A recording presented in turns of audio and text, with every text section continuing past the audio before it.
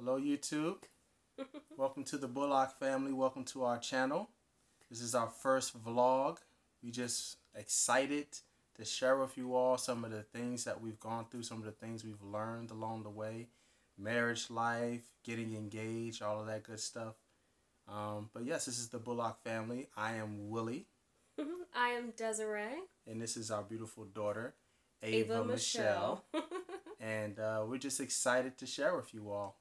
But in this first vlog, we would like to just pretty much open up about how we met, how we got to be Willie and Desiree Bullock, the Bullock family. So, Yeah. well, first we met in church. Yes. We met in, I think, was it Pastor Jenkins? Yes, it was. Pastor Jenkins Church in Greensboro, on the Eastern Shore. And it's crazy. Let me give you a little backstory before that day real quick. But I lost my grandmother, my father's mother, who I was really close to as a child, in August of 2001.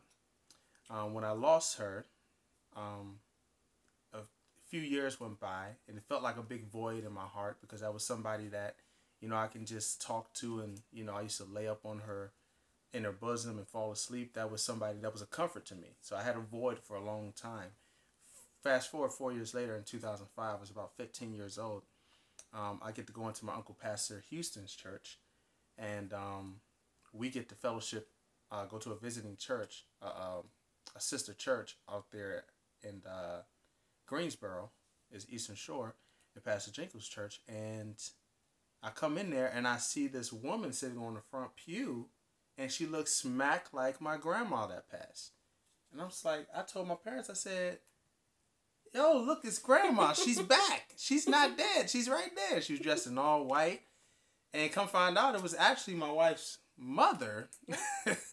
And, as service went on, I didn't know who she was. I didn't approach myself until after the service. But as service went on, it was made that she was First Lady DeShields. She was introduced in the service as First Lady DeShields by her husband, Pastor DeShields, my father-in-law now. And he also spoke on his 3 children. One, a son who was on the drums, Brandon. Yes. And he had 2 daughters. Mm-hmm. One was the eldest, which is Natasha. Yes. And then the middle child, the daughter, which is my wife, Desiree. Mm-hmm. And my Natasha came up to sing first and minister. And then Desiree walked up. It's the first time I'm laying eyes on her. And I see her coming up there, and in the back of my mind, I'm like, who is that? Who is that? And, she got up there and she ministered. And at this time, I'm not saved. I don't got the Holy Ghost. I ain't been baptized. So, well, actually, technically, I was baptized at 9. So, I take that back. I was baptized, but I was not baptized spiritually. Yeah. So, I wasn't born again just yet. Mm-hmm. But as I watched her worship, it kind of made me, honestly, at that point, want to consider, like, getting to know God a little bit more, honestly. I was going to church, but I wasn't really interested as much, But after meeting her after service and meeting her mom, our families formed this bond that, we was just cool for many, many years. Yeah. And so she was 3 years older than me. She was 18. She was already saved, deep in the Lord, deep in the ministry. I was just getting my feet wet. I wasn't saved. I didn't get saved till I was 18, 3 years later. But as time went on, we went through our separate experiences. She went through her relationships. I went through my relationship. And it was on and off for about 6 or 7 years. And it started like the week after I got saved, the week after I got the Holy Ghost. So, which wasn't necessarily the right thing to do. Jumping into a relationship as soon as you get saved, because you got to learn the love of Christ to give it to the other person. So, but anyway, fast forwarding from that, 2016, 2016, yep. Around her birthday, I decided I was going to give her a call on her birthday. I gave her a call saying happy birthday to her, and we just started talking for a little bit, and it was on and off because I was a little flaky, honestly, because honestly, I was just, I couldn't get her out of my mind. Like, I had this major accident that happened a couple months prior, and when I got out of that hospital bed, I kept saying, it's just me and you, God, until the end, and that was just going to be it. Yeah. But, I just kept hearing Desiree in my head, kept seeing her in my dreams and my visions, and I'm just like, what is it? I always pray for her, but maybe I need to call her or something. So I just waited till her birthday, called her, and we were talking, and just the fellowship was just so beautiful over the phone. And honestly, I didn't know I can talk to someone about God as passionately as I did with someone else, and let alone a woman. So to me, it was just everything to me. But then I ghosted you for like 2 months. Yeah. You disappeared out of nowhere, by the way. We were talking like from February to like April, and then she didn't hear nothing from me. Yeah. And then it gets to June. My father was a new pastor, so they got to doing a fellowship June 11th, 2016. It was a revival, a tent revival. It was a tent revival on the Eastern Shore. Mm-hmm. Her father was hosting, and my father was the guest speaker. Yes. And this was my opportunity to finally lay eyes on the one who just really blew my mind at that time. And, I was just excited. I texted her before I got there. I said, I can't wait to see you, sister in the Lord. I was like, who is this? And then I put 2 and 2 together, and I realized that it was Willie, so. Yeah, so, and then we went through the service. First off, she came, and she was like one of the last people there. I'm like, what's going on? Why isn't she here? I was a little anxious. I'm like, because I just want to see her, It's like, because she doesn't know, but the conversations we had were so powerful, and it just impacted me in a way that I had to deal with some things on the inside that I realized I had to deal with speaking to her. So I dealt with those things, and now this is our time, So she comes, and I finally give her a hug. I'm like, how are you? Give her a nice hug. And we go through service. And before service starts, I'll never forget it. She was sitting 3 seats over to the left and 1 seat back. And I was sitting next to my mom, and I just looked at my soon-to-be wife. And the Lord deals with me in vision. Like, a lot of times he deals with me. Sometimes he'll speak, but majority of times he deals with me in my vision. Mm-hmm. And with my vision, when I looked at Desiree at that given moment, it was just like, dark all the way around her. Like, and it was like she lit up in my vision. And she'll never understand it, but I looked at her like. Yeah, I was like, why is he looking at me like that? But I was in the daze. The Lord had me in the daze looking at that. I'm like, and in that, just me seeing that, the Lord knew I needed to see that. And I said, this is my wife, isn't it? In my mind, I'm saying this. I ain't saying it out loud. And I told the Lord, I said, well, this is my wife, Lord. You reveal it to her.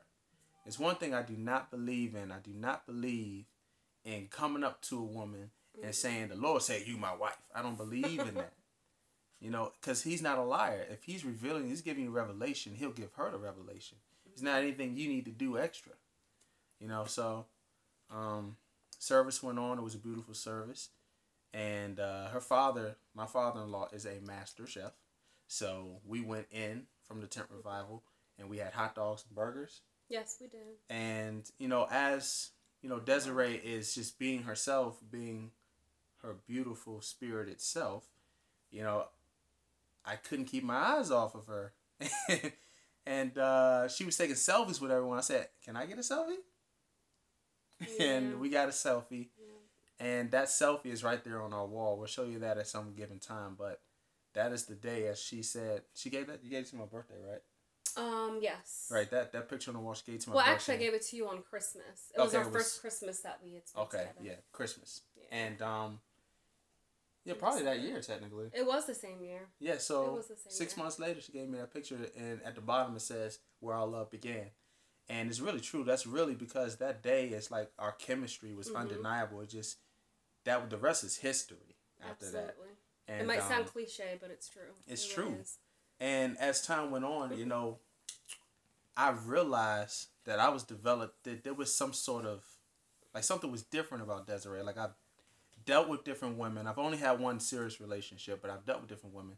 But I was feeling something for my wife that I've never felt for any woman or anybody. Mm-hmm. And it was just a love that was already, I felt like it was already planted in me before the beginning of time. Like God already had this love. And it just took me getting to this point in time and space Like when I met my wife in that church, I knew that she was supposed to be some significant part of my life. I didn't know in what way. You know what I'm saying? If I knew I could have her sooner, I would have gotten her sooner. I'm just keeping it real. But you know what I'm saying? She's so beautiful. She's so in the church, so beautiful spirit, beautiful all the way around. Like, she ain't gonna give me no time. You know, that's why I just played the brother role. She played the sister role, and that's just what it was. But, you know, 6 months later, I got down on one knee without a ring. And without a ring, yes. Without a ring. And but I saw the potential, y'all. See the potential. Without a ring, and I proposed to her. And, you know, she said yes. You know, and I don't know if she knew I was being serious at the time. But I was just looking at her, and she was talking, and I just got down on one knee. And I just, whatever came to mind, and it was... Yeah, I knew you were serious. I knew what was happening. I knew what was going on. I mean, because throughout the months, you can feel like it's a merger going on. Like, I remember it was September, 3 months later, before that, and I said, so, can I be your boyfriend? And she was like, I thought that's what we were doing. Absolutely. I was just like... Because we never formally said that we were, like, you know, it was kind of just like you didn't need to say it. You kind of just knew you were together. And you already knew we were going towards something. So we were just letting it all happen organically and authentically. You know, so, yeah. And we got engaged. You know, we got married in Jamaica. 8 months later.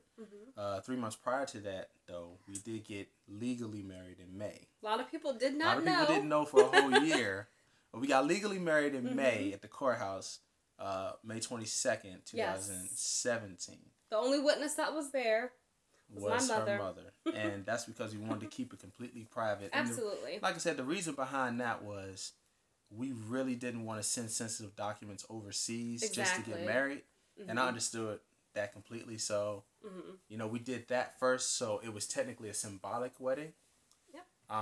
But I told them not to tell everybody that it was symbolic. This is the real wedding now. So, but anyway, yeah. So all in all, we dated for 6 months. Yes. Got engaged. Got married 5 months after that.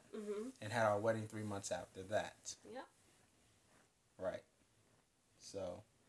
It's a little bit of our story about how we met and how we got to be Mr. and Mrs. Bullock. I will say 2005 when I met her, we hadn't already known each other 11 years before we started dating. So, you know, we knew of each other. We were, you know, we've had maybe conversations every so often, you know. I think I used to call you sometimes and say, I'm going to get you in the studio. Because, you know, we're both ministers. We can sing, ministers of music. So, yeah, that's our story about how we met, how we got to get married, and see the beautiful Mr. and Mrs. Bullock, you know, this Bullock family. And in our next vlog, we're going to talk a little bit about marriage life and how Ava came into the picture. So, stay tuned. Yes. We got plenty more in store for you. And this channel is going to be filled with a lot of hope, a lot of inspiration. Absolutely. A lot of wisdom, a lot of knowledge, a lot of things that advice that we've gathered along the way. Just from experiences along, really. Right. So. And just really, too, if there's any couples out there or anyone who's thinking about marriage or having kids, we're here for you. You know, we've had our support and we have great support. So we're definitely going to just share what we know, what we have. Yeah, and encourage you. Right.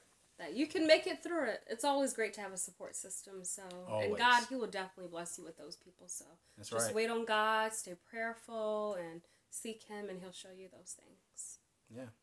I tell you what, I am glad I'm sticking with my pick. Stick with your pick. I'm so blessed to have this woman in my life. I know, you know, we have ups and downs and stuff like that, but at the end of the day, we don't face the kind of things that a lot of these other couples are dealing with, infidelity and all that other stuff. And thank God.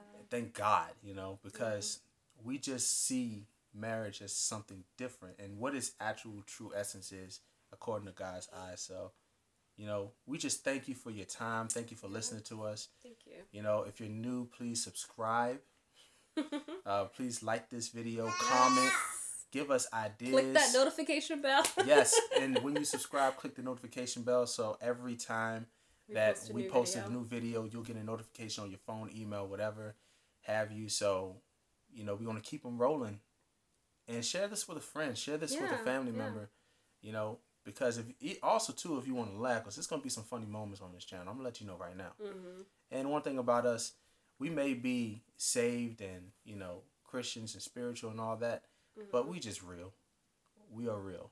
We're down to earth, and we know we talk about the human experience too, and as well as being a Christian. So you're going to get a full round of authenticity from us. So you have to worry about us being fake. This is who we are. All right. So, and in Jesus' name, we love you all. Yes, we do. All right. So, like I said, comment down below any video ideas you have, or any questions you have, or mm-hmm.